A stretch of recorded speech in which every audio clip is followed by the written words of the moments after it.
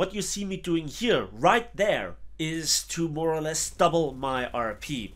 As you can see in the bottom right corner, one last enemy player has been killed, and it's right this moment where I get the landing bonus RP, where I more or less doubled my RP. I only got one kill, some ground targets, and we won the match. But if you think that I'm just doubling here a few hundreds of RP, oh no. Let's have a quick look at the post-battle results. I'm talking here 28,000 RP for a single kill, and this is without boosters. And if you think that this is a fluke, or if I have cheated or just made here some stuff up with Photoshop, no, here is some 44,000 silver lines. Don't worry, that's mostly bots. And here is another 29,000. At the end of the following match, there is even more, so stay tuned.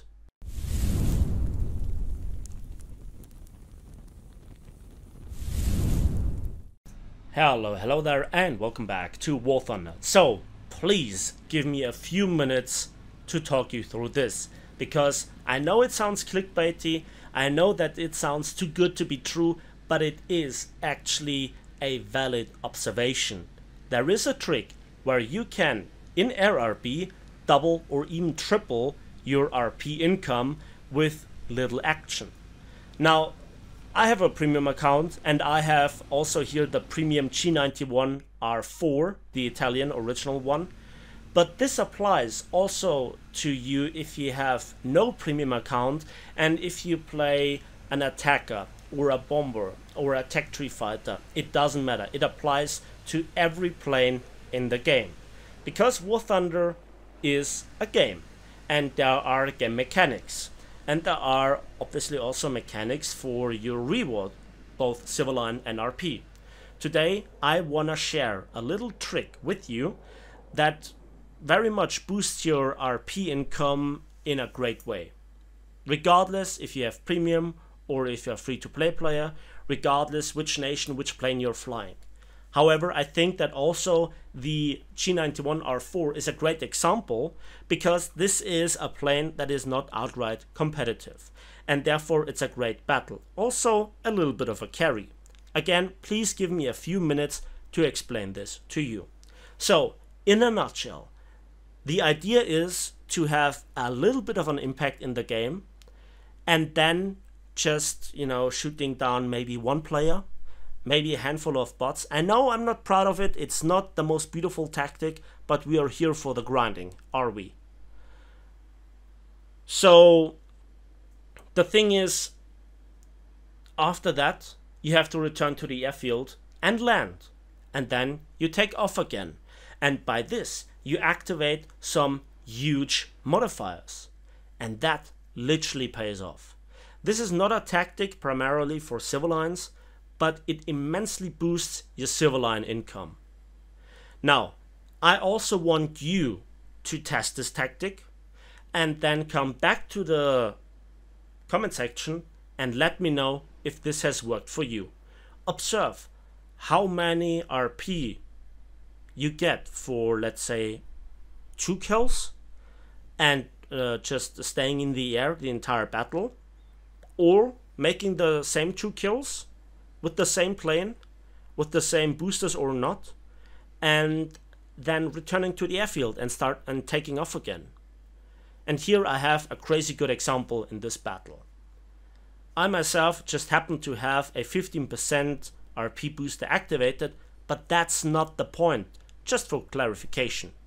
So here I see a G.91, I see some other players coming in, and I am initiating a little bit of a dive. This is now a bit risky, so I tried this out multiple times, and it worked multiple times. Not so much the playstyle, but the idea, what to do in which order. It depends on the map, it depends on the enemies, but the G.91 is just not competitive. The plane itself is beautiful, nimble, can turn, has 4 air-to-air missiles, and also 50 cals, which are just superior to the 23 and 37 combination that the Shenyang and the MiG-17 can offer, or MiG-15 therefore. However, the engine, that's the big problem, because you don't have enough power. You just bleed speed in the maneuvers and you cannot recover it quickly enough. Yes, here I'm a little bit air braking, and the air braking is also not the most effective one that there is, but I just wanted to share with you that shot. Watch. Oof. That was lucky, I admit. But again, at this point, I know I have now to return to the airfield and secure those modifiers, because I just killed a player and a couple of bots. So I'm already on my way home. I see on the radar that there is nothing behind me, securing this L-28 snag. Look at the amount of ammunition, the amount of air-to-air missiles, at the fuel. I have enough to go with the fight and contribute to my team's success. But I prefer to land.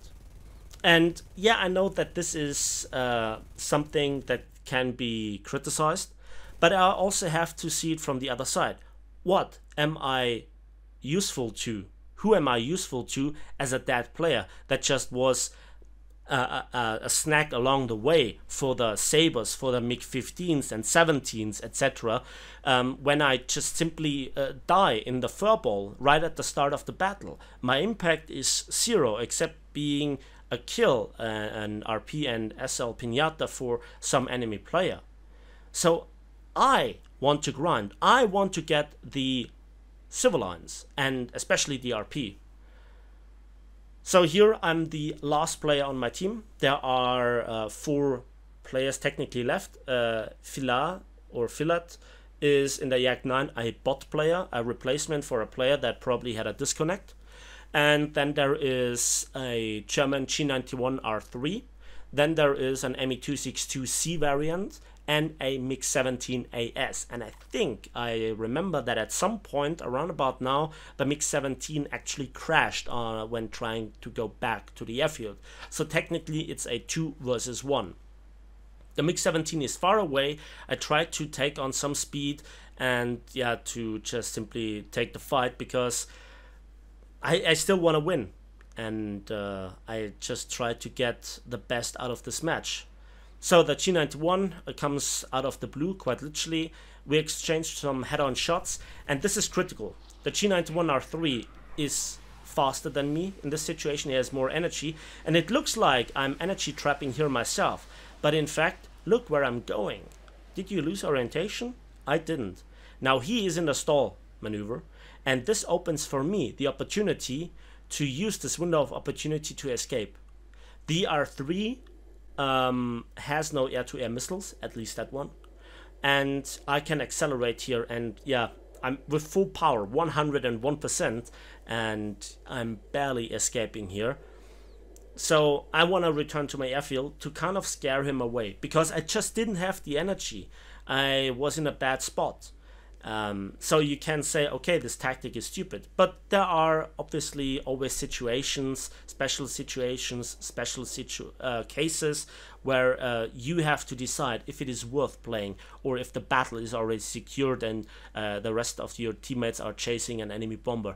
Then it's worth returning back to the airfield and taking off, because this literally gives you not just a few hundred, but thousands upon 10,000s of additional RP. I'm not kidding, and I'll prove it with the post-battle results. Again, returning to the airfield after you did some action. So, the first landing, which we just completed a couple of minutes ago, we killed 1 enemy player and a couple of bots, and now I have to survive. And I hope that I can kill this guy and then make a landing before the other player can kind of make his appearance. So I have here a little bit of a conversation. My AAA is sleepy as always, because when I need the AA, it's not there. Whenever I come close to the enemy airfield, I get blasted out of the sky more or less immediately. That's just how War Thunder works for me. So the G91 is diving on me, and yep, I dodge him.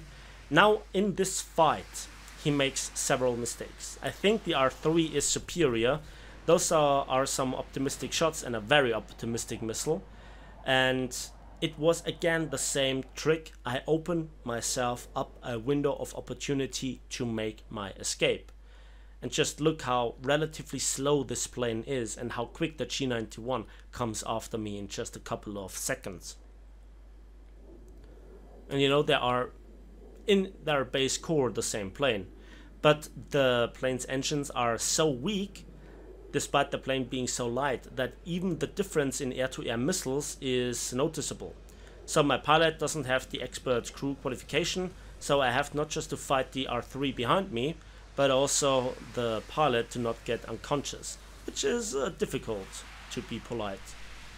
But here he commits to a rolling scissor. He has the energy advantage. He could have boomed and zoomed me like he desired, but he gives me the opportunity to hit him first, and then instead of disengaging, because he has all the time in the world, I'm here right at the edge of falling out of the sky, he just more or less maneuvers himself into my 50 cals. And yeah, it took a bit longer, but we got the kill. And immediately I'm thinking of landing again and taking off before the enemy, the ME-262, which is the remaining last enemy player left alive, makes his appearance, to just maximize it. But the question is it worth? If he catches me on the runway, I'm literally a sitting duck. So, my spider senses are tingling. Where is he? He knows exactly where I am, because he just should have seen me across the map when I was in the fight with the R3, which spotted for him. And in fact, there he is. I didn't see the dot, but my spider senses were tingling. That is experience. And I just want to cripple him, but in fact, I outright kill him. And that is the match won. But not quite, because there is the bot player replacement thing still alive. And I have enough ammunition, fuel, and even air-to-air missiles, although not against the prop though, to take him on. But again, this is the perfect situation where I can show off the additional the additional RP gain with an additional second landing, and then just in a couple of minutes, a third takeoff. So again, the R3, you have to be below 330 kilometers before you deploy the landing gear, or you get a warning. And also the air brake is not that effective, but the braking parachute is really, really nice, just with the Vautour. And there is the landing additional RP reward. So a couple of moments later, and we are in the air again. And here I have no idea where the last enemy is. I was just glad again that he didn't go for the usual Gaijin kamikaze programming, and before that he actually hunted down one of our some of our bots. I launch here the blind hunt order, and that gives his position away, and in fact he goes into a head-on. So I still have to get some speed under my belt, and I commit apparently to the head-on, but I roll out of the way in time, so I just want to probably hit him, maybe make his engine smoke. And there his shots pass. I popped his oil radiator, and look at this. The smoke line actually has stopped, so he's already completely out of oil. And he is hopefully under AA fire. No, AA sleepy again. Anyway, so I just zoom away. I have enough time on the blind hunt award. I have all the energy, ammunition and fuel in the world. It's a little bit overcautious, but you never know, because Gaijin's dark sorcery programming is always something to be scared of. Anyway, so I just now close in on him and just seal the deal. It was a little bit of a carry. You might argue that it was unnecessary, because maybe if I would have directly participated in the fight, I would have shot down more players. Yeah, maybe. And I guess you do not always get this kind of carry success with this plane versus those enemies, etc. I know, but it's just about the multipliers. It's just about the extra RP gain, and in particular this is a tactic for not top-notch planes. This is something for planes that are in a disadvantage, either because they are stock tech tree planes, or because they are fully up-tiered planes, or they are just simply not competitive due to BR compression or whatever Gaijin's recent BR changes were. You know, there are so many planes that are not really desirable to grind with, but to then use the simple landing and take off trick, where you still participate in the battle, you know, it's for those planes. Let's have a look at the RP and the Silverline. Silverlines, peanuts, 104,000, it's still good. And with a 15% Silverline RP booster, I got 37,280 RP for 3 player kills and 5 bots, and yeah, winning the game. I know it's a lot, and it's not as much if you have no premium account, if you don't have a premium plane, but still, that's a huge amount.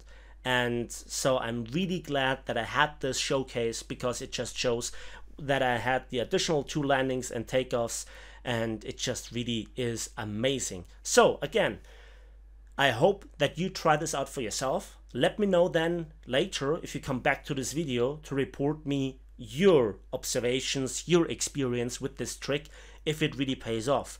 And you might look through the recent messages, the battle reports that you had previously, where you didn't make a landing and retake off. So I think that this really helps you out with your stock grind, with your grinding overall. And that's it for me today. I think this video really deserves a like and also a subscription if you want to see more. That's it for me today, and so we'll see each other on the waves, on the battlefields, and in the skies of War Thunder.